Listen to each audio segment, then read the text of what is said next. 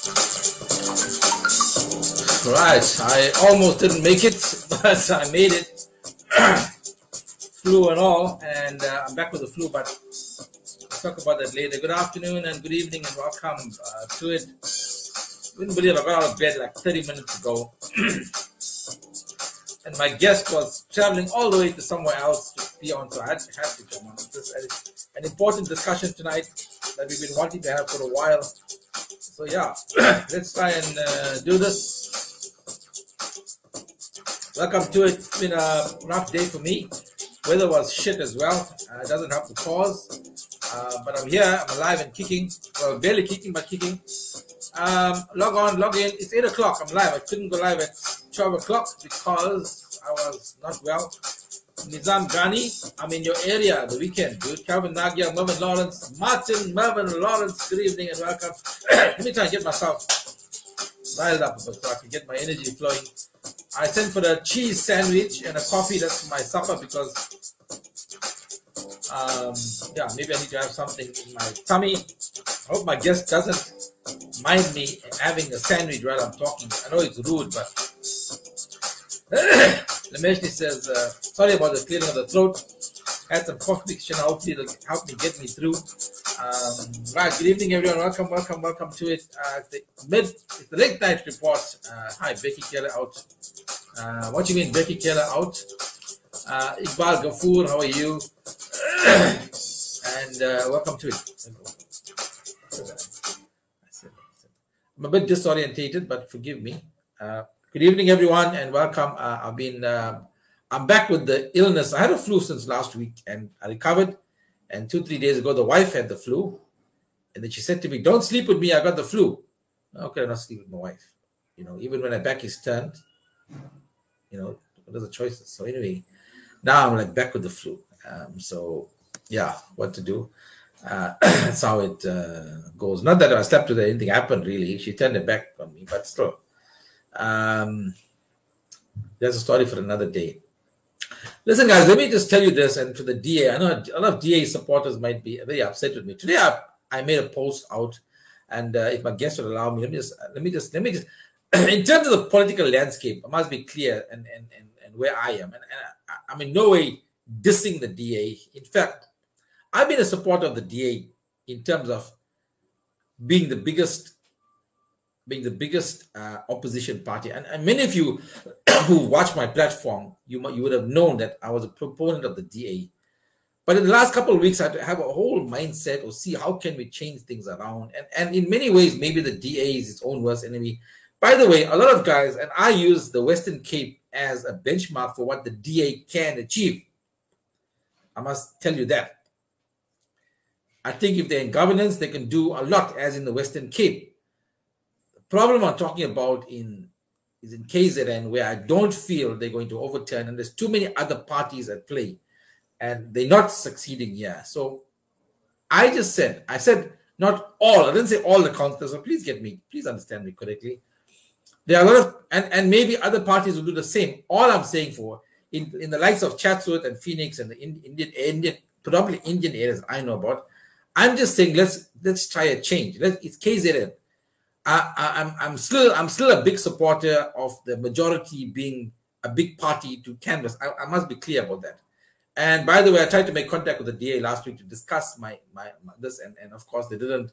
Unfortunately, Nicole couldn't get to see me to ask them, what different can you do? And I'm sorry, that's my stance. So yeah, so I don't know. I'm like, someone is saying DA is still our best bet. Yes, in many ways, but I just, Sunil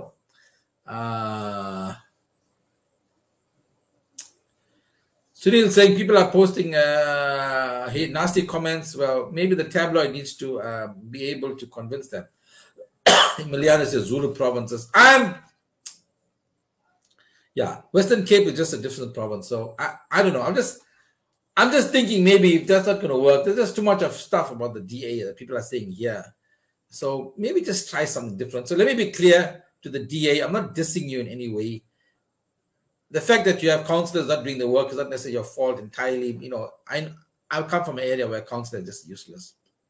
So I'm just saying, let's let's try something different. Let's just try something. That's my anyway, guys. We've got an important conversation tonight.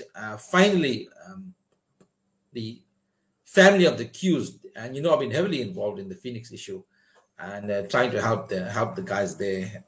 I was one of the first people to start talking about the guys who were arrested when nobody wanted to talk about them, because they were the pariahs of the situation.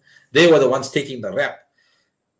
And many of us, let me not say many, 90% of us prefer to leave them as the pariahs, let them take the rap, and we walk away. Examine your own mind and understand you as well could have done that. And even today, I talk with people as, yeah, but those guys, they committed it. What in their mindset, even they are at fault. They committed the murders. They attempted murders. And while it might be true for a lot of people, there are still others who did not do it. And how do you, only when whoever I'm talking with, make them understand, what if it was you standing at a garage or a shop and somebody got murdered down the road, but the footage showed you in the vicinity, and then you get arrested? Let me just put you in the picture. You who's watching now. You're watching me tonight. Suddenly the police knock on your door. They barge into your house. They pick you up, put you in the van, and you're in jail. You are arrested. Can you even figure that out? Do you want to accept that? That you're in jail. Normal person like you. These are normal people. Live normal lives. On that day of July 12, 13, 14, they went out onto the street to try and protect themselves. Some people committed some heinous acts. There are videos. They will be caught. Others were just in the vicinity. Right? So, wrong place, wrong time. So, consider you a family guy, having your supper, watching me with your children, then suddenly the police are in there, and you are arrested, and quite violently arrested in some cases. And put the tea in the coffee separate, it's fine. Yeah, so my son will bring me some tea and coffee. True case, he took the onus. Well, so I need you guys to, a lot of them, I need you guys to understand that. Tea and coffee. I said, yeah, so innocent bystanders. So that was happened to a lot of people. And I got my sandwich, by the way. I'm going to tell this thing that I did my cheese sandwich. So I'm not Chantal, if she don't mind, I'm going to chew while she's I don't have a fork and knife as well, but I'm going to try and have it. Sorry, I'm really battling.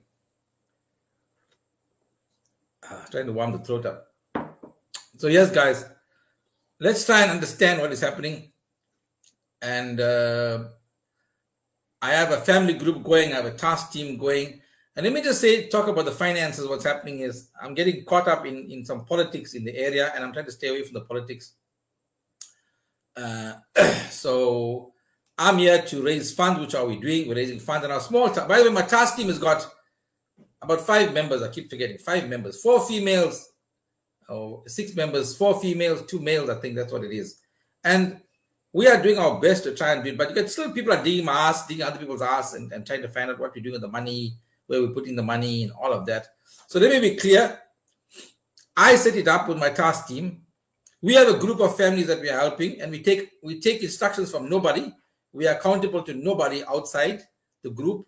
We are accountable to the family members. And in 3 months' time, when there's an audit done, and it seemed that 5,000 rand is missing, then Karo Chara will be the one to take full responsibility. So you can nail me to the post, you can put my hands up there, and you can nail me, you can do whatever you want, that's fine. Until then, shut your ass. If you didn't contribute, park dom. When the audit comes out, then you see where we've used the money.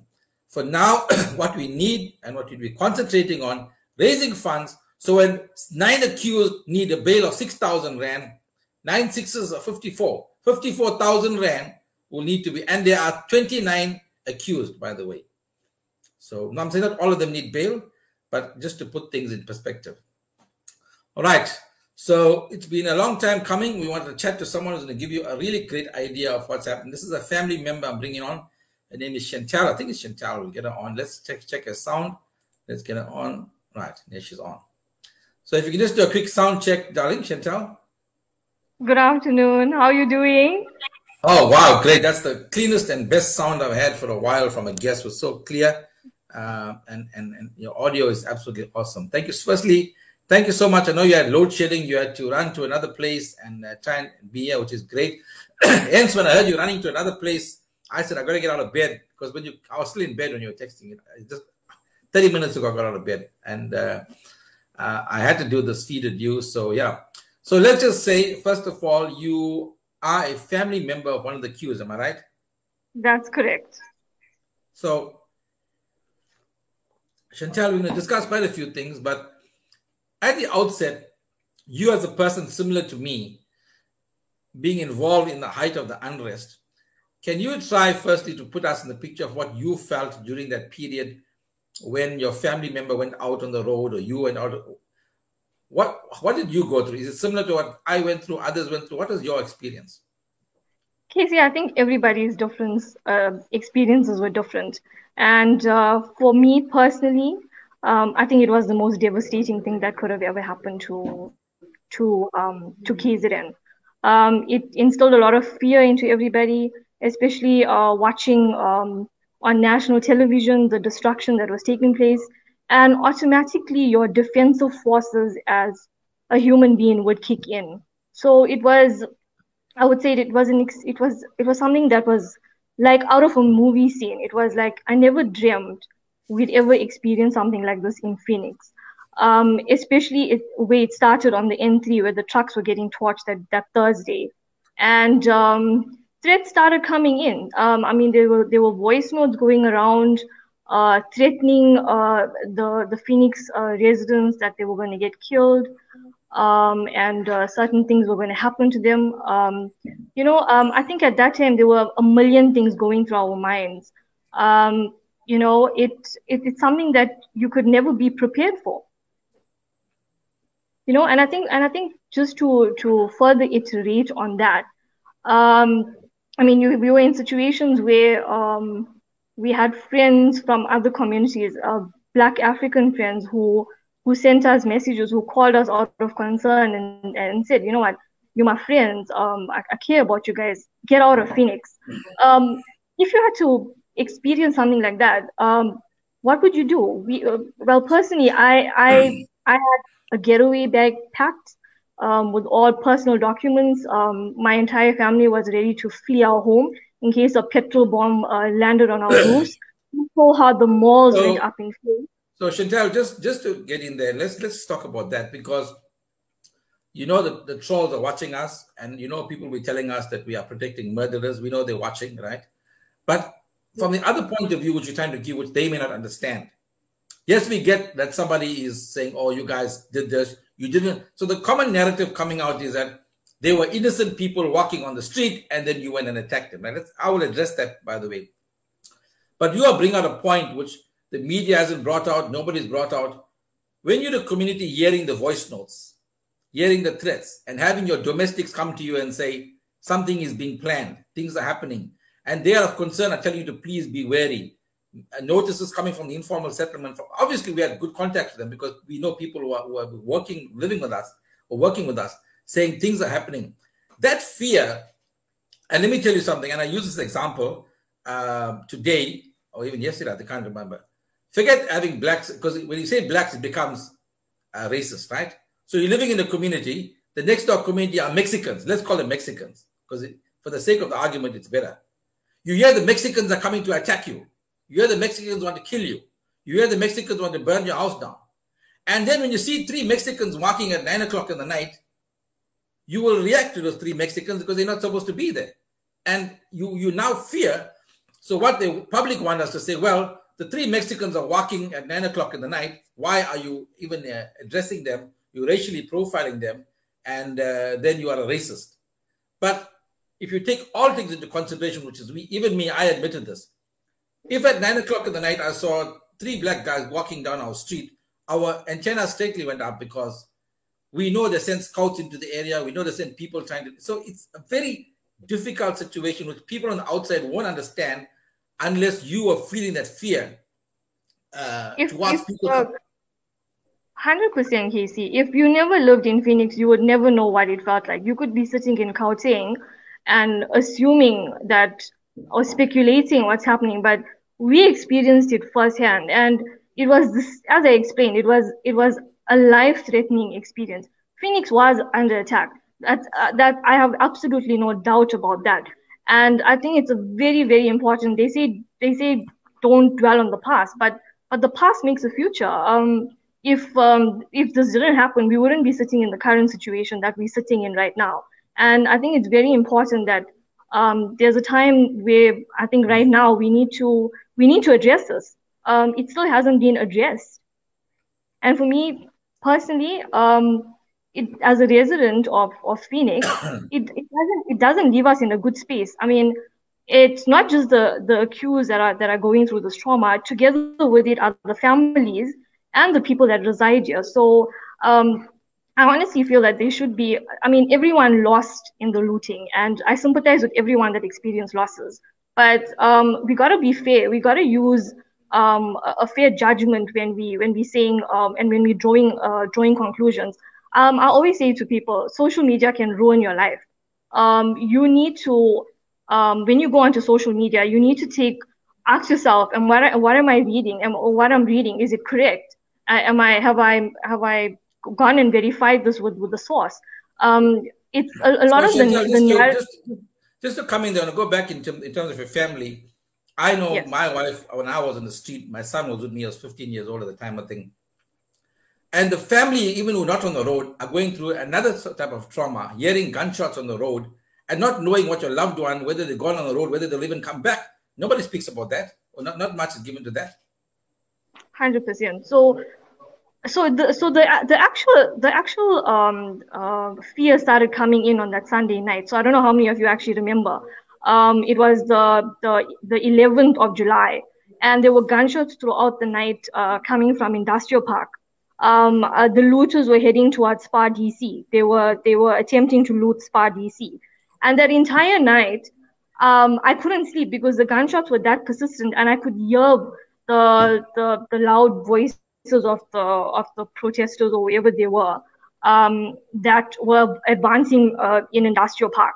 And at that point, I don't think we realized the seriousness of it, but it started. Every day was one new development, and by the next day there was extreme panic. I mean, personally, even the ladies, the men, everyone was prepared to guard their homes and what they had worked for the last. Some people are in Phoenix for the last 40 or 50 years.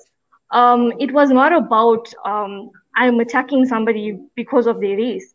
I'm protecting what I've worked for my entire life. You burn down a building, you burn down a mall. There's going to be nothing left there beside ashes. It was about that. I mean, people have young children. There were people living alone, old people that had no one to rely on.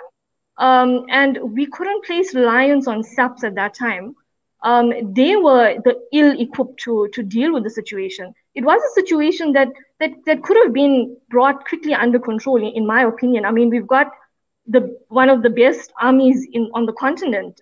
That's what we train our army to do. We train our army to react to situations like this if SAPs can't handle it. I mean, people lost their lives while looting. How devastating is that? I sympathize with those families. We need justice for them as well. I mean, as I said, it could have been prevented. Those lives could have been prevented. And the reason why I'm going back and focusing on that as well, because this is where our trauma started. The emotional trauma and the stress that we experienced as residents is unexplainable. I can't give you words to say the panic that I went into. My family. I just want to bring in a great point. I just want to bring in, as someone is saying, I was talking about the Mexicans. And a lot of people on the outside don't understand. And I also may not have understood it unless I was in the zone knowing what's happening. When I was in Chatsworth at the time and this was happening, it was a standoff between the black community and because we are an Indian township and a black township, it was let us make no bones about it. Am I right? The black settlement was your enemy. Can we call that it was the enemy? Am I right? At that time, yes. Yes, at that time, they were the ones coming. We're talking predominantly Indian, predominantly black. That's why we're saying that. In our minds, in our fear, that was the enemy. And when I was standing in the shopping center, they would send down like 3 or 4 ladies walking down, whatever. And then I was told by the guys on the ground, be careful, these are not just innocent people, they are scouts. They're coming to scout the area, coming to see how many people on duty, what to do before they send in. I don't think others are realizing, when I say others, people on the outside understand, that it was almost like warfare. They were sending people to scout, and normal black ladies just walking down like nothing, but there are eyes and ears for people who want to come into the area. Did you experience that as well? Not so much in our area, but yes, there were those threats. It wasn't, as I said, it wasn't about a specific race. It was about the situation that we were in at that time. I mean, it could take a small group of people that could come and start burning. It didn't necessarily mean they had to come in a large group. So I think that part we want to clear out as well. I think it's also important for everyone to reflect on the fact that the content of some of those voice notes, there were things spoken about meetings that were held amongst other areas and how they plotted to attack us and kill us. And I mean, how do we justify these things? How do we just overlook these things? Even in terms of the judgments that are being passed, do we just overlook what happened, and do we just turn a blind eye on this and move on from here? I really don't think we can do that. I really think that, as I said, must be addressed. We need to talk about it. We don't want to live in a community where it's broken. I mean, we never had issues before. We've had very good relations with our neighboring communities, and even until now. I was going to ask you that question, but let me lead you into that question. You've obviously been a resident of Phoenix for a long time, I assume. Bambai, yes. Amort, what prior to July 11th, what was the relationship between and you have about 3 or 4 informal settlements. It's different from Chatsworth. The dynamics are different, much different. It's more open in terms of access. Like Chatsworth's got, if you're going into informal settlement, it's almost like a way in and a way out, 2 areas. But Phoenix is more open sort of thing. What was your relationship with, or the general public's relationship with the informal settlement before July 12th, July 11th? It was a normal relationship. There was no tension. There was no tension at all. A lot of people come to Phoenix to go to school, to go to work, or they work for the people in the area. And even now as well, if you drive around Phoenix, there's actually no tension at all. I think everything's pretty much back to normal. You know, so that's why I said it's very important what we see in the media. We cannot just draw conclusions, because I'm seeing that happen very often. It's like, if my neighbor said this was red, then I'm going to say it's red as well. We cannot operate like that as a society. Everyone's educated here. We know what's right and wrong. We need to use judgment. You need to use discretion, because if we are all going to build on the narrative that I hate you because you are a certain race, then we're going to instill that in the current situation. It's never going to change. And then our children the children to come. So will you agree that, I mean, I saw it for myself. It was, let's say, Monday, Tuesday, Wednesday. By Thursday, people from the informal settlement are shopping at the Phoenix Plaza, and then it's business as usual.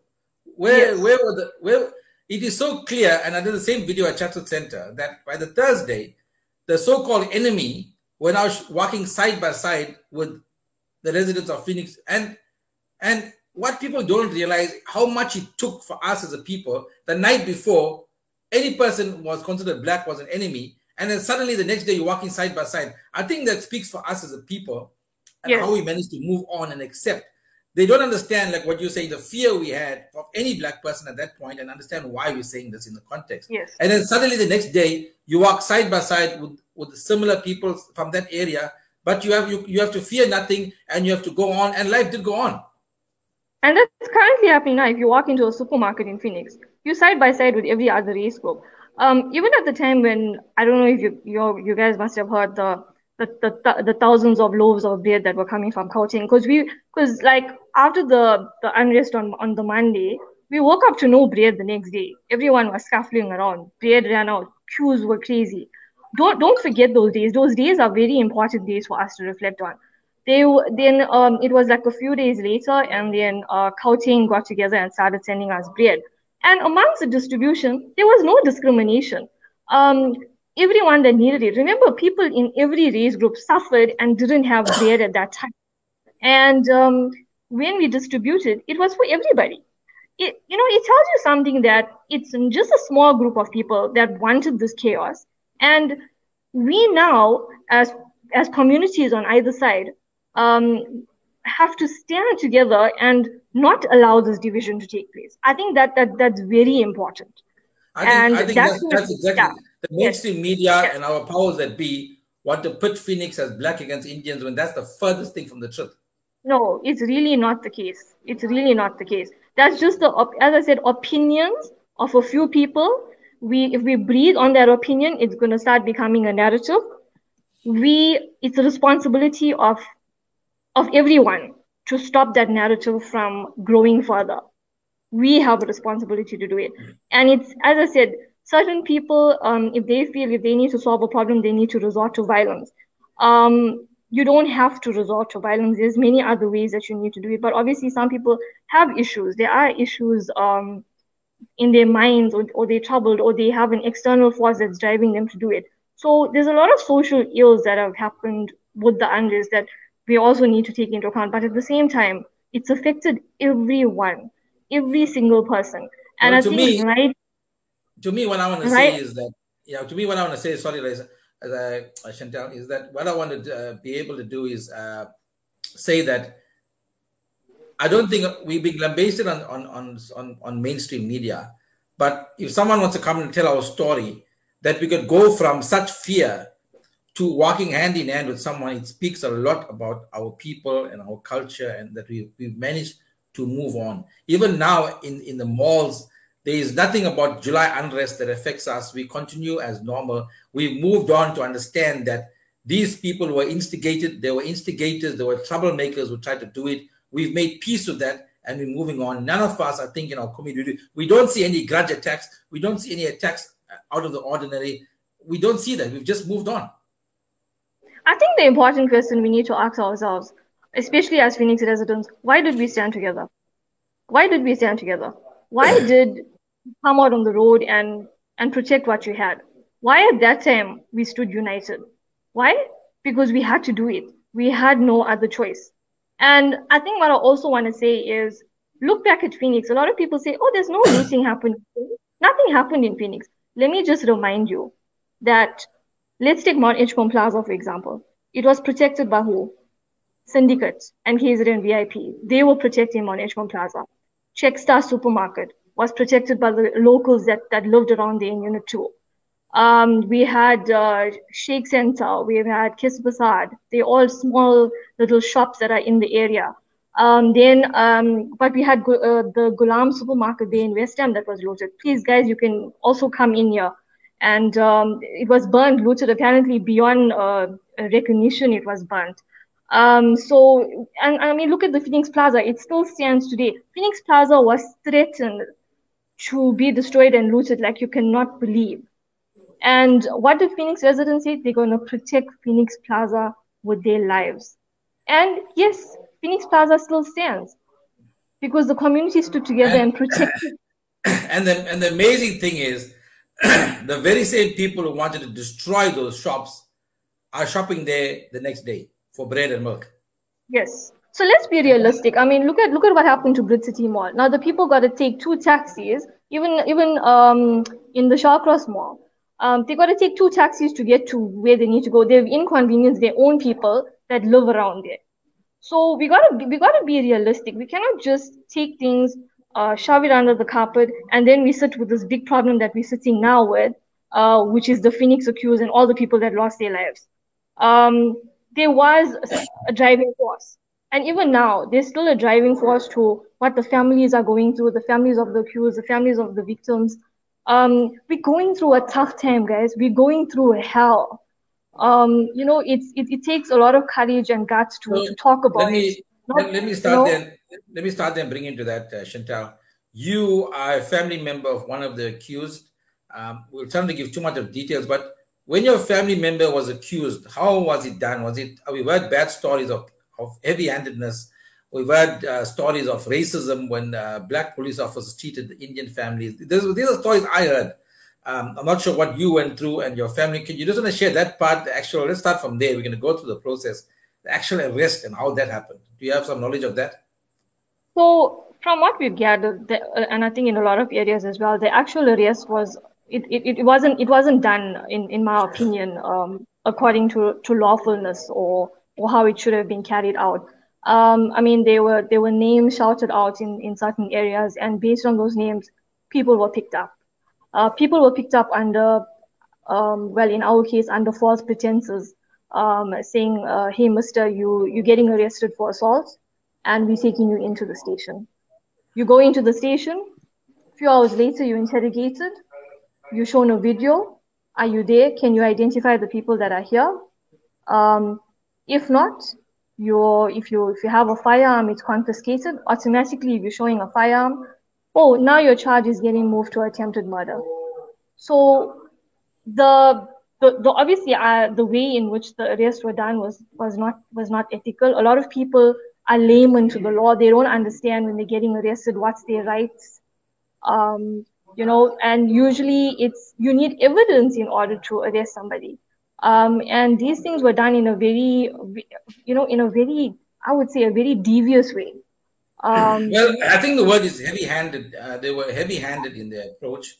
And in many ways, I heard stories of mainly black police officers coming for Indian to arrest them. I've heard of racial slurs being sent out. Obviously, these are allegations. Only after the case we will hear where people will come forward because they're scared. They're scared to say these things. Look, it's human nature. I'm going to say this to those who are listening. The fact that it didn't happen or you think it happened, no. Let's go back to the Mexicans. If the Mexicans attacked you and your family and whatever, and you went to arrest them, you're not going to say, oh, please come with me, put your hands out, let's do this. You're going to be heavy-handed because you attacked my family. I understand that. And it happened. It's a reality. That if I'm a person and I'm going to arrest a Mexican who I know killed my family or killed my people, I'm not going to treat him with kid gloves. I'm going to be heavy-handed with him. And it's human nature. The fact that I don't think people can deny it happened. So I've been hearing stories of that, and clearly there must be some merit to that story. But anyway, you said so they were arrested. So from that time, your accused have been more than how many days in jail now? Close to 85 days. Since the time of the arrest? Correct. So normal citizen taken in. Can I ask you, I think when they were arrested, they were shown some sort of videos or whatever. In the terms of yes. The people you know, what information or evidence did they have and currently have according to you? There's no evidence. A lot of it is pointing out from witnesses what so-called witnesses are saying.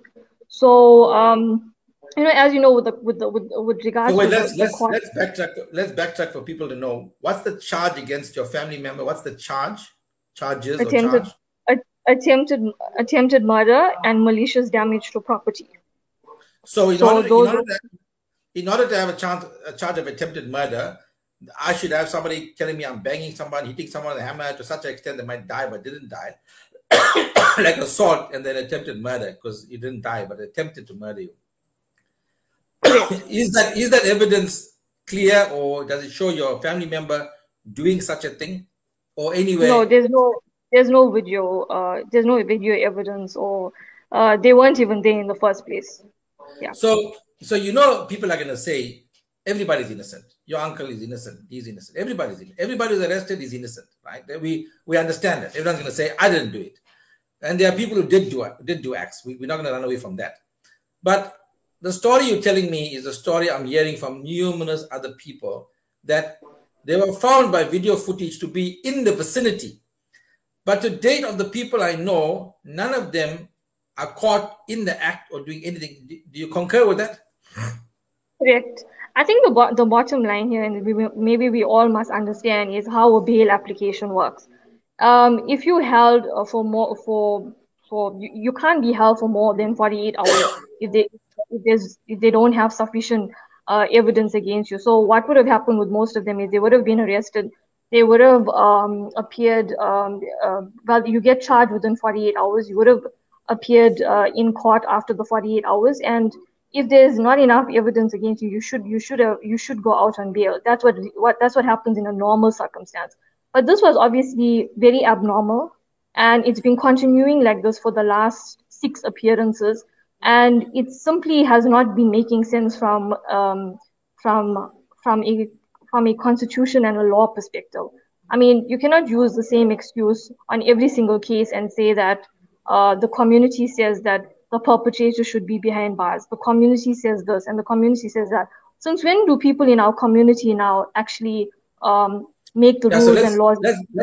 I understand what you're saying. Let's go slowly for the people to understand. So you are right in saying what we should know is that if you are arrested 48 hours, you should appear before a court, get your bail or whatever, and move on within a couple of days, maybe a week.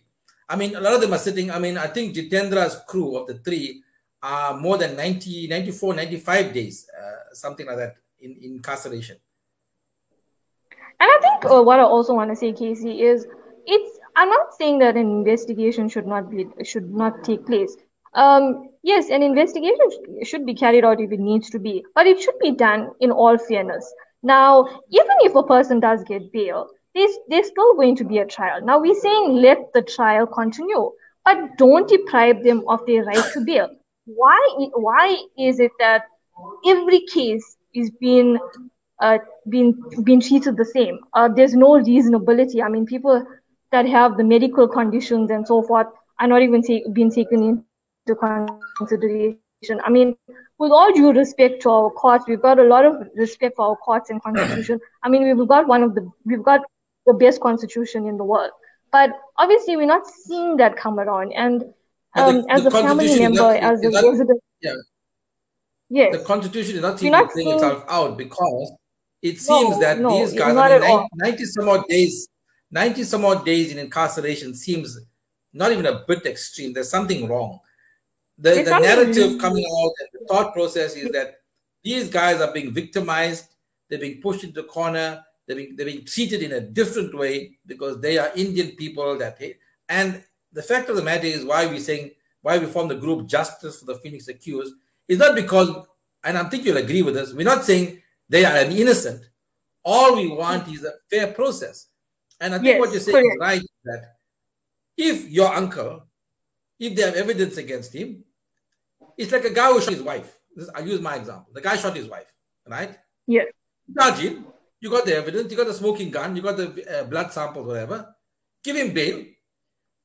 As far as I know, how you deny bail, if you're a flight risk, that you can skip the country. If you do not have a fixed address, they can't catch you, right? Those are the 2 main criteria to deny bail as far as every attorney I spoke to. If you find that these things are in place, afford the bail and come to court and you will go to trial. In trial, we will find you guilty or not guilty. That's what you're saying, am I right? That's how it should have played itself out. That's correct. And then, you'll get the people of the opinion that will say, you know what, it's a court matter, I cannot comment.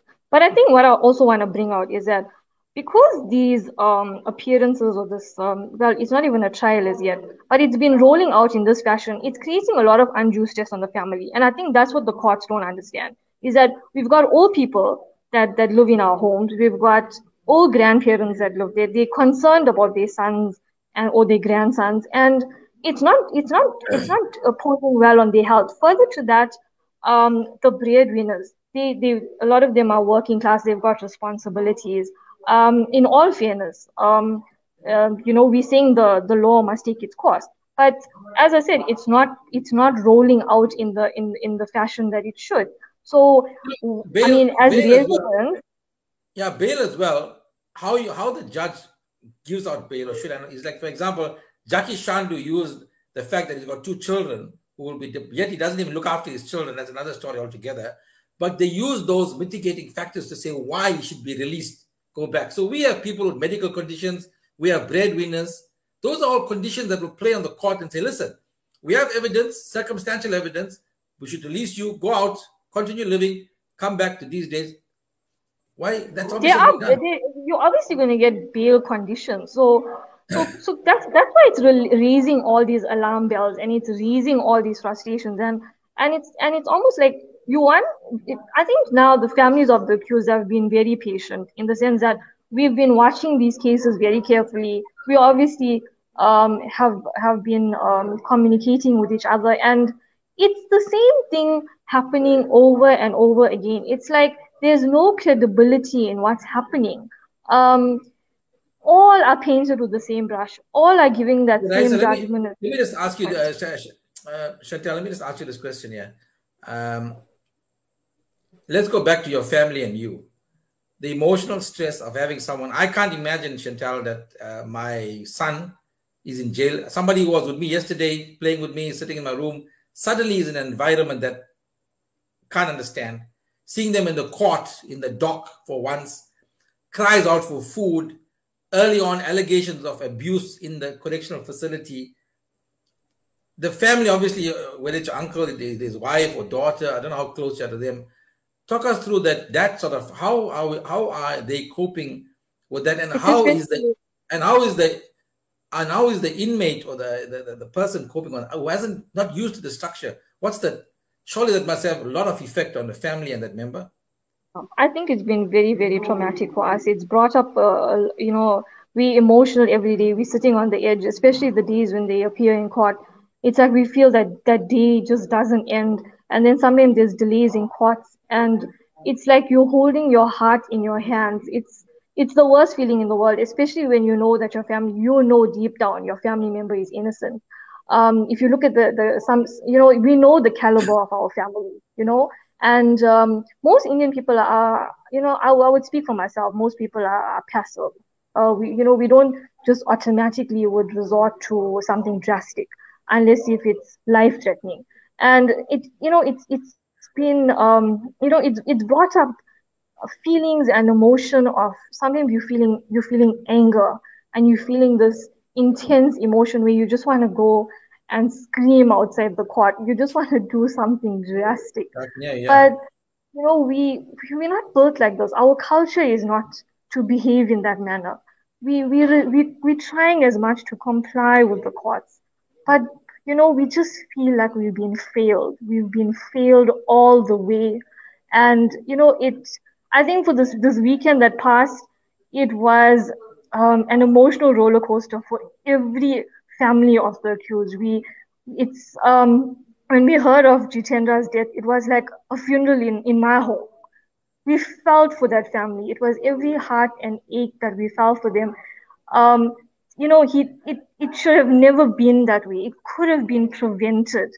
No matter what it is. And it was sad to I mean, see some of. let's look at Jitendra's case. Jitendra, according to the article and according to whatever happened, the evidence, as you said, against him was minimal to nothing. And he's 90 some odd days and people have commented. I mean, Jackie Chandu says one settler, one bullet, one Indian, one bullet. He could inspire an entire nation of people to kill. In fact, the fact that Jackie Chandu said one Indian, one bullet, that message could still be going out to people and people could be doing it because he's incited this hate. But Jackie Chandu is out on bail. He's continuing his same rhetoric of anti-Indian rhetoric. And then we have a guy like Jitendra who he's the minimal evidence against him, if that it was so, and denied bail, kept in incarceration, and the poor guy dies in incarceration. I mean, what the family, I'm glad I went to visit his family and just pay my respects to his wife. But I mean, if that was considering an innocent person that it's unfathomable. I think what's very important is that it's actually what they're going through in their minds, and it's what's being perceived. So right now they're in a state where they're being charged for A B C D E F G, and at the same time they've got to contend with the media. They've got to contend with people's opinion. It's a lot of psychological impact for them. And how do we weigh that out? How do we justify with that? We also need to ask ourselves, and this will roll out in time, is that how do they know that they actually correctly arrested whoever they did? Clearly, I mean, I don't think any of the trials have started. So it tells us one thing, that evidence is definitely lacking, and it's concerning as a family member. a million thing goes through your mind. You you know, from No, from I can't. from I tried, you know, some people who are watching and following it, and I've got the sense from others, they're not really in the situation to understand. And I keep telling them, put yourself, you go to court and you see your son standing in the dock. And sometimes they can't even get in the courtroom. And I've heard stories of him through the gates of the van trying to ask for food being denied. Just all of that is it's first of all, the trauma on a normal person in a prison situation, they must be being affected psychologically, part emotional and psychological. The person inside. Let's talk about the person inside, what they are going through to actually survive the situation. If you're not used to it. No, definitely. You must know you're dealing with so many different traumas at one time. And I mean, it's unthinkable. Like, and especially as I said, after this weekend, our concerns became even greater because now we're thinking, are they healthy? Has the health now from being a normal person, has it started deteriorating? Are they getting sufficient food? Are they sleeping? Are they, it's, it's how can I say it's mind torturing. You got to experience it to know what you're going through. This is the first time in our family that something like this has happened. We're not people that get involved with the law, and it's disturbing. It's extremely disturbing. Have, And have, have, have you been to the courts on certain days and times? And do you get a sense that these people are not being treated fairly? That there's an animosity, that because that's what I'm hearing that's happening in the court, and when they come up to the cell or from the cells, whatever, that they're just not getting a fair rub. Is that what you feel that you've seen? yes, that definitely been the case. And obviously we're on the side where we not we the accused, so you're on the other side of the fence. So definitely you're going to be looked at from a different angle. You're going to be seen from a different angle as well. So you're in a case where at times can be discriminated, and it's very sad. It's very sad, Casey. My heart goes out to those families that are going through this. I know exactly what you're going through. It's one of the toughest time to for whatever you're dealing with, and we feel your pain. We feel your pain, and we know the community is standing with us. Maybe you don't say it like you should, but we know that the majority of you are with us, and we're going to get through this. We're going to get through this. My heart goes out, as I said, especially to Jitendra J. Kison's family, and my sincere condolences to them. Personally, I feel like we failed him. We failed him as families of the accused. We failed him as a community. Why did we let this go so far? There's something that's gone terribly, terribly wrong. It's why. I keep asking that question, why? And we want answers. We want answers. There's so many unanswered questions. So Yeah, no, I'm sure it's. So SJM Keys says Shireen Raghavan, but Andres didn't mean they mean just attack any black person. So yeah, let's address. I know I got a lot of black folk on the platform. I'm not going to attack any of them as long as they don't attack any of us and say something stupid. It's a very sensitive matter. We know people died. We know all of that. So sometimes, most of the time, Raisa, why am I keep calling this on this thing? Chantal, is that this issue of people outside Phoenix and Chatsworth, other provinces, are wanting to cast aspersions to what's happening. He says here, Andres didn't mean they must just attack any black person passing in Phoenix as the daily route, and these people are not looting or anything. So that's a common thing coming out, that these guys who were walking were not just looting, they were innocent people. And I think early on, for Nkiza to understand, we mentioned this early on, you have to take into account all the threats, all the voice notes, all the threats.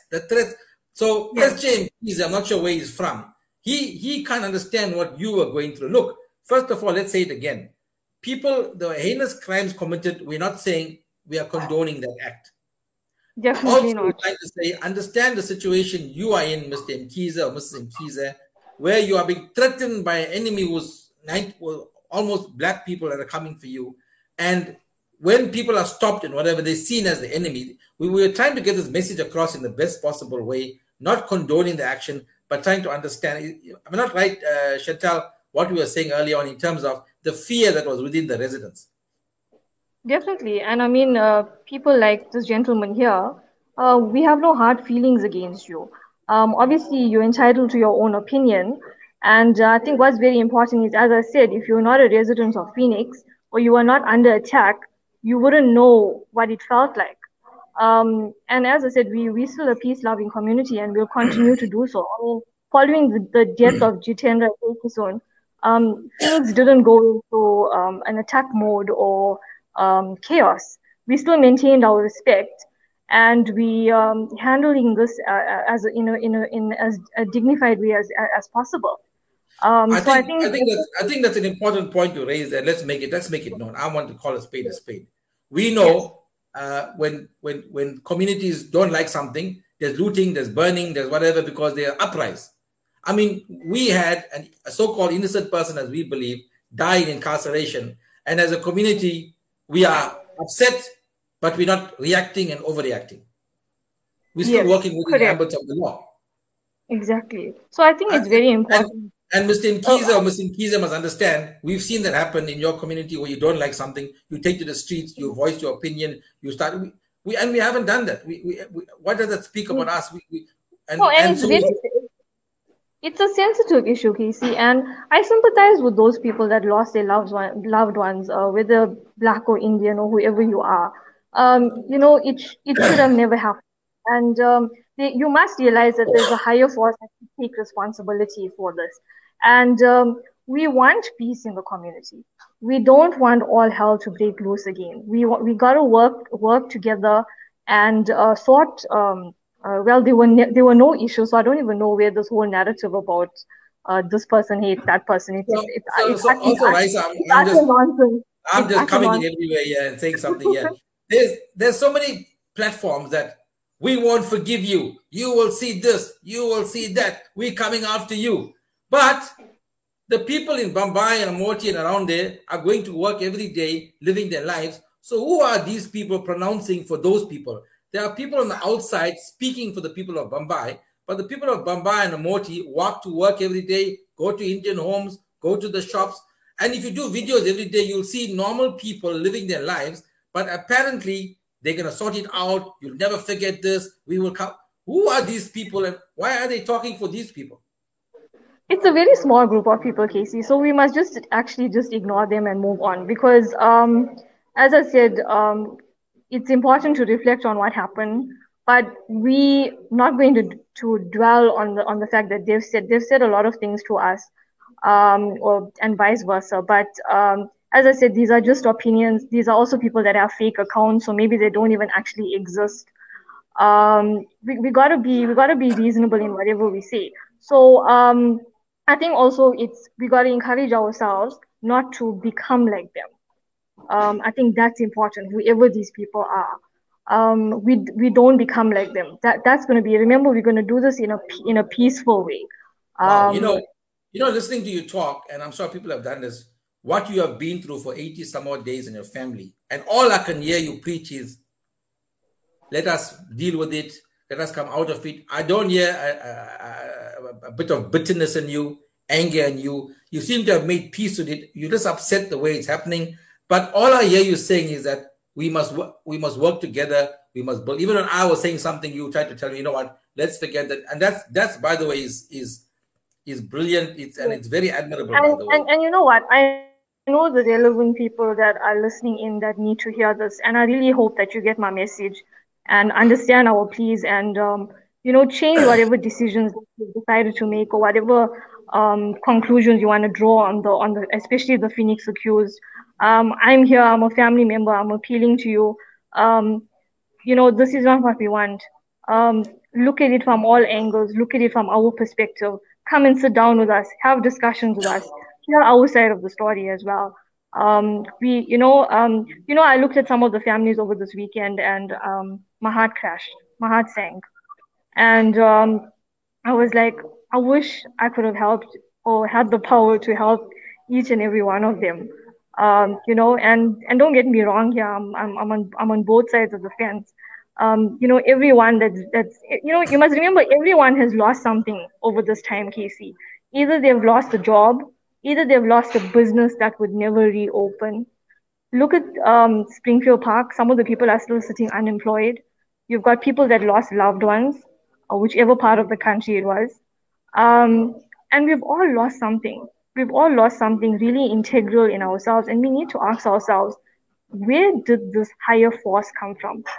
And we should never allow it to happen again, because some of the people may never recover from this, and it's a reality we got to think about. Well, I mean, you mentioned two things there that's important, right? Firstly, the fact is, we as South African citizens and Indians and and the Black African community, we've always had a good relationship. And it's been shown for 160 years. Suddenly, yes, July 12th, apparently we are racist. So that narrative is being told, no, it's being spread. It's the most absolutely not. unreasonable, unjust thing. Number one. Absolutely. And number two, I have, I have, I have friends who are black. I have associates that are black. I have got neighbors who are black. We get on like a hell on, like a house on fire. So that I would never ever believe. Throughout my schooling career, throughout my days at university, we interacted with each other, and it was never that. Therefore, I said it's just a few. It's a very small group of people that maybe don't share this, and we just need to so ignore that. We that's what need I'm to saying to ignore that. others. I get a lot of WhatsApp messages. People go on groups, hate groups about India. They say, "KC, go and see what they're Yes, saying there." I said, "Leave them. It's okay. They don't get too caught up with them." I can tell you yes, this much: the majority of Black African people support us and support what's yes. happening. They They do. are the They do. trolls. They leave them. Yes, And I'm saying this to you guys again to listen. If those guys were so powerful, if those idiots who said they're coming 3 months now, they're still coming. They're not coming. They only got mouth to do things in the dark. The majority of people want to build South Africa. We want to move forward. Ignore them, walk away from them, leave those groups. Don't concentrate on the negative, concentrate on the positives. I'm sure that's what you're also preaching. yes. No, definitely. And as I said, it's also it's also, we want to move forward. We want to move forward, and we don't want to come to a stage where we start with this bitterness or hatred story. So that's why I'm appealing to everyone that has control over the situation to, to make this a less painful one for especially the Phoenix accused families, and um, come to your conclusions, come to your resolution.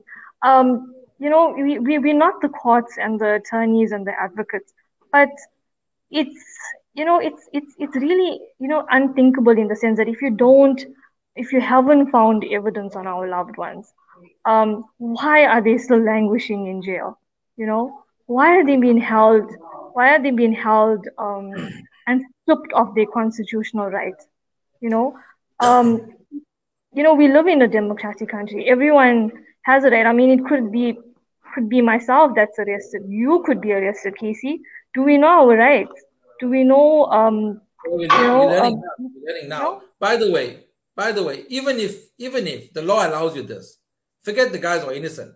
Even the guy who's guilty, he is entitled to bail and a free trial. Am I right? 100%. We've seen this happen. It happens all the time, right? It happens all the time. Because But the way it's going now is that if you're guilty, you shouldn't get bail. Like how many murderers and hijackers out on bail? The bail application, not about whether you're guilty or not, but it seems in the court process what's happening now, the evidence, if it shows them to be involved, then they're almost being denied bail. That doesn't make sense. You could be caught with a smoking gun in your hand, you still get bail. definitely, there's instances where the person actually did the crime and they still get bail. So I think it's high. We're not the ones to we shouldn't be questioning this, but it's become a situation where it's abnormal. It's very abnormal, and we therefore have come to points where we're questioning it. We're watching this very carefully. We obviously we're learning every day now, and I honestly feel that there's like some kind of driving force that's ensuring that this happens, give or take, that the justice system has now been tainted or trampled over, which is very disrespectful, because you ought to uphold the constitution at all times, and our courts are a place that you show utmost respect when you go to. So for me, it's very heart wrenching to see that this is happening, because this is a place where when you go to the court, you're going to find relief for both the accused and the victim. So if this is a place now where you can't place reliance on, um, it becomes highly questionable. So that's the Chantal, position where a lot of us are sitting in. We questioning Chantal, I this. just wanted to ask you. So I met with you in a group. I just want so the public will come to know. Since the start of the arrest, whatever, how many organizations, groups, or people have come to offer assistance? Where do you stand? How much of assistance is really coming through? What do you need? I know we met on the weekend and we had a group. What did you think of that and what's happening there? But just as you know the others, so that they have a sense of, in many ways, I believe the families were abandoned and not really given help. So maybe you can shed light on how much of help is really coming from where, what sort of help, and what is really needed. It's definitely, Casey, and I think the efforts that you and other people that are putting in is highly commendable. It may not be significant in terms of the number of people that are trying to do it, but there are people that are standing with us, which is very heartwarming. And I think it's definitely a source of comfort for the families, and knowing that there's people that believe that their loved ones are innocent until proven guilty. So I think we should encourage this. There should be more people standing with us. Not obviously some people are how can I say, a bit afraid to do so. You shouldn't be afraid, because no one's been proven guilty as yet. So we don't even know if that is even going to be the case. But I think what's very important is that when all of this transpired, we stood together as a community. And as a community, we should still stand together. We shouldn't leave this as an isolated matter. It's a community matter, and I keep saying this. And there are people that I approached on a personal level who I expected to do a little bit more, and unfortunately they shied away. And I'm not here to give names and Well, embarrass anybody, but the fact of the the matter, fact. yeah, the fact of the matter is, Chantal, is that, and for those of you who are listening, and maybe it's you, a lot of businesses, big businessmen, attorneys have chosen to turn and walk away because this matter is too high profile. Let's say they have chosen to walk away because there's a stigma attached to this and they don't want their name, their brand, and themselves to be tainted. Did you get that from that sort of understanding? Yes, we have. And where we felt that we got that kind of feeling, we just left them and walked away. But it leaves that sad feeling in your heart that one day that same person was protecting outside your building, or your supermarket, or your road, and today you just turned a blind eye on it. And it's easy to walk away from a situation that you're not in. It's easy not to feel any feelings of somebody that is not related to you, or whatever the case is. And I think that's where our downfalls are. I think that's where our failures are. I just want to raise a point here. We're not I just want to raise a point to make it for the blaming. businesses. Yeah, I don't know what's coming out from Phoenix, but I'm going to tell you this: from what I heard or haven't heard. In fact, what I haven't heard, I haven't heard the Phoenix Plaza or the malls or the big business coming out and saying, "You guys and your family supported us. We want to assist you." Have you seen that? I haven't seen it yet. In fact, when we are going to buy hampers, they're charging the full price. There's no discount being offered. There's no sense of the business community saying, we need to assist these people who are out on. The guy was out on the street protecting Phoenix Plaza, ShopRite Checkers, the main spas, all of those things. Those shops saved a lot. In fact, those businesses made more money in the days after the thing because there were more people coming to buy stuff. They actually benefited from this. But I feel they've left them in the lurch. No one's willing to talk about helping any of the accused or their families. 100%. And I think it boils down to humanity. We sometimes, I think we're all guilty of it. We lose the humanitarian spark in ourselves. But I'm appealing to you. Don't let that get the better of you. We all were in this together in terms of protecting Phoenix. If you drive around Phoenix, you'll see there was minimal damage to Phoenix, and there's a clear understanding to that Phoenix was protected. We stood together and protected what we worked hard for. It didn't come easy. We struggled also. So don't forget that, guys. Don't forget that. It's a very, very crucial point that I want to put out there, is that these families are in dire situations at the moment. Where be it financial, be it emotional, it's taken a huge toll on these families.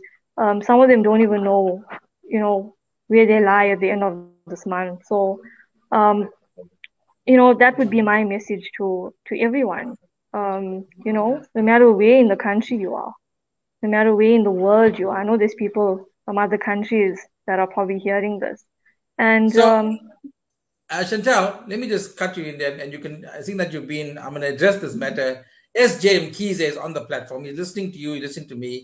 I'm not going to diss him. He's sort of anti what we're saying, but not anti. He's giving his, and I want to address him on this. So he's talking about, and it's a lived experience. It's a real experience. I'm sure you will agree with as much as I. He's talking about his own experience with Indian people, that some of them are pretending, some of them don't pretend. He's obviously had bad experiences with Indian people and businesses he's worked in. I want to address it and you can give your input. Mr. Mkhize or Ms. Mkhize, I have no doubt that you've had bad experiences. But that's a bad experience with an employer, not necessarily an Indian. It could be a white guy. I've heard black people work for black people who are abused by black people. So the fact that you've had a bad experience of 2, 3, 5, 10 Indians, 20 Indians, let's make it 100 Indians. Does it mean you paint the entire community based on your experiences? Because Mr. Mkhize or Ms. Mkhize, if you use that as a yardstick, 100 Indians abused you, so I need to hate Indians. Then, my friend, I must go to crime statistics in this country and go to my area where the black people are stealing from my yard, stole my son's bicycle, stole the windscreen wiper of my car, raped my neighbor, hijacked the person. Then I must then hate black people because they are committing the crime. Does that make sense, Mr. Mkhize or Ms. Mkhize? If you're using that example, if you are using that example of Indian people that abused you, I don't doubt it. I've been stolen from, I've been abused by black people. Then must I now go out and hate black people? You see, your argument doesn't make sense. It doesn't make sense at all. Workers, employers will abuse you. There are racists in the Indian community. There are racists in the black community. There are idiots everywhere. Are you willing to say that an entire community must be painted because of your bad experience? That was my say, Chantal. What do you say about someone who says that about the Indian community? I understand that a lot of black people feel that way. I accept that. A lot of them feel that way because of their experiences. We are now trying to express ourselves from what I did. The floor is yours. Oh, definitely. And I think everyone has some kind of bad experience, but you can't take that one experience now and, as you said, apply that to every other person or every other race group or whatever it is. You cannot play that race card. We live in a democratic country now. We behind that. We passed that decade of feeling that way towards each other. And as I said, we don't, when we hear these things, we shouldn't be fueling these things. And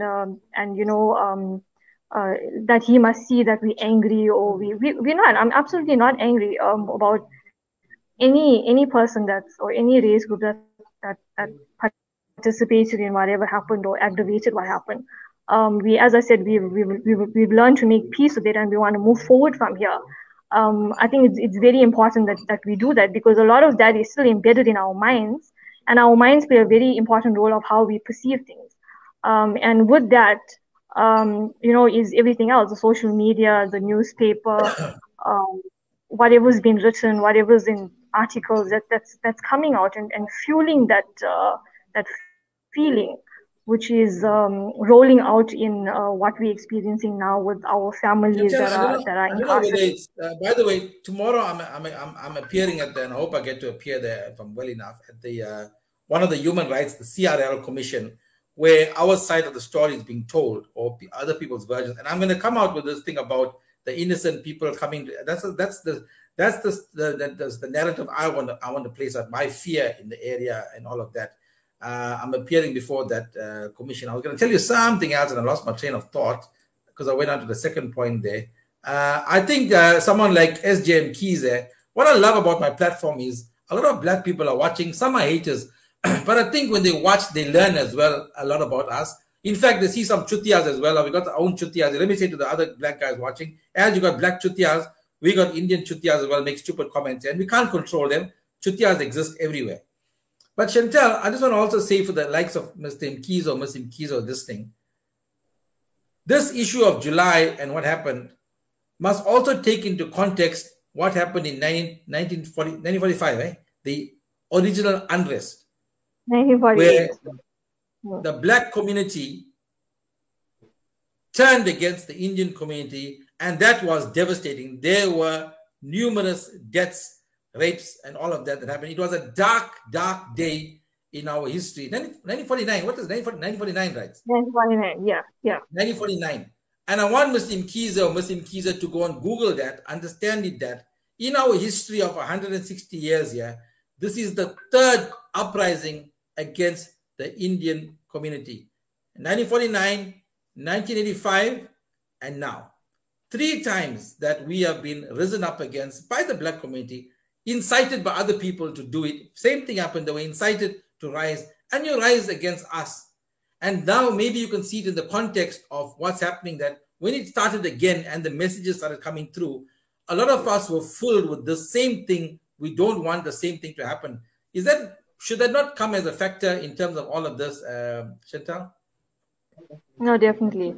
I think, as I said, it's we must reflect on the past, but we should refuse to dwell on it. But at the same time, we've learned that we've overcome that. We've overcome that over numerous years. We're in a point now where we're much more educated. We've got choices to make in terms of how we behave towards a certain group or a certain community. And personally, as a family of the accused as well, you can see I hold no bitterness to anybody. All I want is justice for my family. And I think that's a very fair ask. It's a very, very fair ask. It's one constitution. It applies to everybody equally. It doesn't mean you have a higher, preference than another person. It should never be that case. Then it means that something horrible has gone wrong. And we should be asking ourselves why.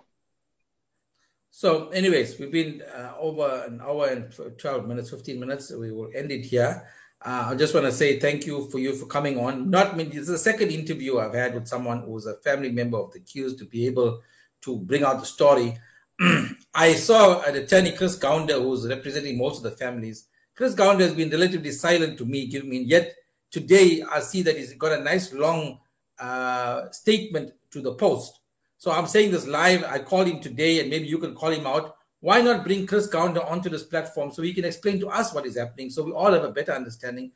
He's made a statement in the media, so he's not hiding anything. He's even come out and said that the accused are being prejudiced and they're not being treated in the right way. So he said it. So I would like to invite him formally, if he's listening to this platform or someone takes it out, to bring Chris Gounder. By the way, guys, Chris Gounder is the first attorney who came on board to help the accused. He's offered most of his services pro bono, as we know. He's representing most of the accused. He's being the one on the front line most of the time.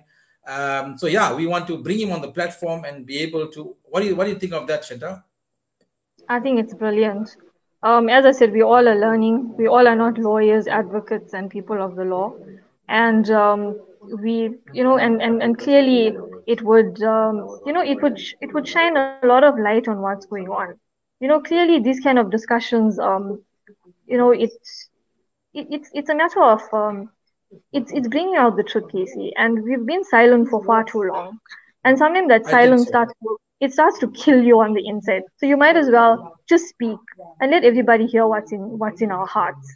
You know, we're falling apart, and very soon we're just gonna crumble if this thing carries on the way it does. Sometimes you feel like there's no light at the end of the tunnel. You feel like we've exhausted every single option. You know, like we actually made to feel that we're horrible people together with our loved ones and our families. And you know, it's just so much, guys. It's just so much. You know, and as I said, we you know, if you want to talk to us, we're open to talking to you. You know, we've got nothing to hide. But we want our appeals to fall on the right ears. And I really wish the people that need to hear this are hearing this. You know, it's a real matter. I feel it's a true humanitarian crisis that's really going on right now. No, it is The indeed. thing is, And as you said from the yeah, beginning, yeah. from the onset, nobody really wanted to talk about it. Most people were afraid. In fact, there was pressure was put on the families not to talk. So I think now, which I've said to others, you are hiding to nothing. You rather talk now. You know, you're not going to make your family any better or any worse. They've been through the worst. I think now things are getting a little better because of the public input. But I think in the first couple of weeks they had it the hardest. So I think now I would encourage the family to come out and talk, give their experiences, share their experience, let the world know. Because by keeping quiet, the world is not getting to know what it is. Chantal, it's been a pleasure having you. I'm going to give you the final shot. You can have the parting shot. We've got people listening to us. What would you like to say to them? How would you like to go forward? So the next minute or so is yours. Thank you so much, Casey. I think this was, you know, it was a good one where we get to just, you know, talk about it. And and as you believe that talking about things makes everything so much better. And I think, you know, we as a community can overcome this. There's obviously in every community there will be people that don't agree with other people's opinions. You're entitled to your own opinion, and at the same time, when opinions come into play, use your reasoning, use your logic. Not necessarily everything that you see in the newspaper and the media is true.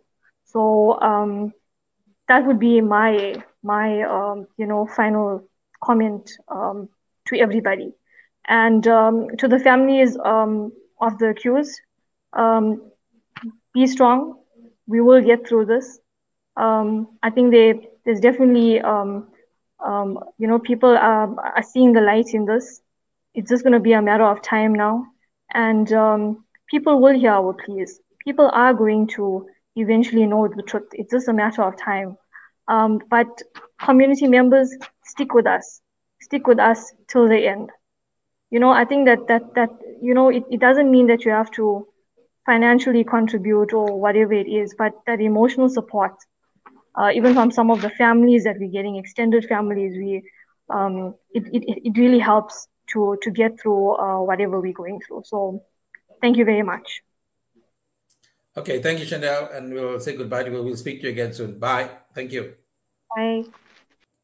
There we go, guys. That was Chantal. She's been wanting to come on for a while, but I did contact her like over a month back, and she was not very comfortable coming online, and she was afraid. She was afraid of being victimized by the neighbors, victimized by people, victimized by the police. It was just really a scary time. Abel Maquette was a regular. I said, July incidents needs prayers. It was a satanic activity. Got to our society. Myself, as a Koza person, I have lots of Indian family friends. Thank you. Thank you, by the way, Abel Mketiwa. Mketiwa, did I get it right, Abel? Thank you for your comment. Thank you for watching. And all the other trolls, and I'm talking specifically to the Black African trolls. I know you come on whenever there's something you don't like, then you come and call us racist and whatever. But when there's good things being said and then there's sound things being said, then you just park dumb. You keep quiet. But when something you feel is racist, then you come out and then you're just attacking everybody left, right, and center. But when there's a good discussion happening, you don't come out and say anything. That just speaks to your mindset. Are you a 30%? What are you? That makes you a bit stupid. That makes you gullible. That makes you're not of value to society. We're having a good discussion here. I know you're trolling. I know you're watching. I know you because you watch everything else I do. So come out and say something. Come out and say, okay, ask a question. Like Kize was asking a question. SJ Kize was expressing. How will we know how you feel or what your concern if you don't express yourself. When I express myself, I express what I am feeling. You can't tell me my feeling is wrong. You can't tell me how to feel. You can't tell me I'm wrong to feel that way. It's my feeling. If you feel a certain way, like SJ Mkhize said, he feels Indian people abused him, ill-treated him, that is his lived experience. I can't change it. I can change the pattern for the future or try to make him understand the future, but that's his lived experience. You cannot take it away from him. And everybody has their own lived experience. The Phoenix issue, the families that were there on the street, in the houses, you can't tell me what it felt like. You can't sit in Johannesburg, Northwest, Cape Town and tell what happened there in KZN and what happened in the area there, but you're too quick to pass judgment when you weren't there. You don't know what it was. So Chantal should take a bow. Yes, Chantal did very well. I was wanting to have her on. I knew she was a speaker. I knew she knew what she was talking about. And I wanted to have her on for a long time. And they were just too afraid. I've been in the crux of this since the outset with the family members, trying to get them. By the way, at the moment, I think my small task team have the most composite list of the accused and the families and from almost everybody. We have the most composite list. Guys, what we are doing at the moment, the family do need hampers. The family do need help. I'm not doing hampers because it's just taking too much of my time. My task team is the following. We're doing all the work. My task team is myself, Keshni Solai, Nazira, Feroza, and Devon, and what am I forgetting? Keshni, Nazira, Ashita, and Ashita, the mentioner. Ashita is from Australia, by the way. Ashita is from Australia. So there's 6 of us, 4 ladies and 2 guys. That's the team. That's the team that's doing all this work. And by the way, the last couple of days, I've been getting a lot of shit because apparently I took the money. I'm a dictator. I'm unlawful. I'm not giving out the money. They need hampers. So some politicians and some key players in the area are saying to the family, well, go to KC. He's raising the money. Go and ask him. I want to say to those fucking chutmaris, piss off. Don't cause division and don't cause shit. So we decided that we're going to raise the funds and keep the funds because, guys, just now, these guys, when they get afforded bail, 25, 29 people, at about 4,000 or 5,000 in a pot, what is that going to be? How much money is that? And can a normal person living in a normal council house in Phoenix afford what they've been going through without a breadwinner to afford this bail? So we've taken a strategic decision not to hand out hampers, not to use the money, to sort of hold on to the money so that when bail comes, it's hard for people to understand now because they want to pay their lights and water. They want to pay, they want to buy food. They need nappies. They need baby food. And because the breadwinners are not there. And we are saying, hold on, we can't give you this money. And then some people are saying, oh, well, who are you raising this money for? What are you doing with the money? Why can't you give it? Well, you see, I can tell you right now, at the end of this, with all the effort I did, for all the things that I thought I did right, I will still be shat on. I will still be shat on. I will still be mocked. I will still be told things. And when somebody said to me, but why are you doing it? I said, well, I know it's going to happen anyway. It's happening right now in Phoenix. The Karo Charo is raising money. Why isn't he giving the money? It's happening right now. And when somebody asked me to go clear the air and I said, why did I need to go do that? It's okay. Whether I put the post out, whether I don't put the post out, people are still going to talk about me. People are still going to have an issue with me. So people still want to do the money. It's still going to happen. So it's part of the course. So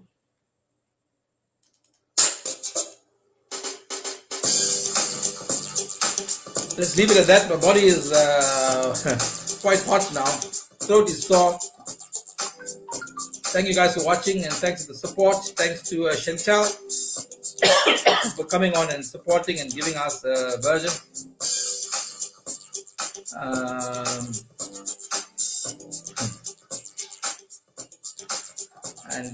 Yeah.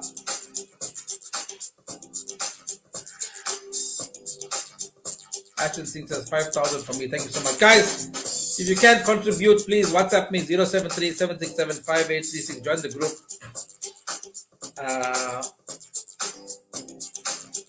Yeah, if you can contribute, join the Phoenix Weekend and WhatsApp me or inbox here.